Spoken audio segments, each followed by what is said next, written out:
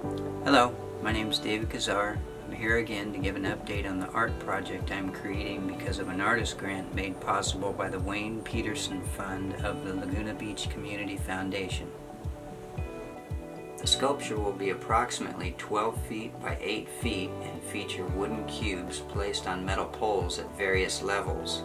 Each cube will have my artwork or a word reflecting Earth Day to echo Laguna's commitment to our community. I'm very excited to see this project finished and on display, and I hope you will be too. Thanks for watching.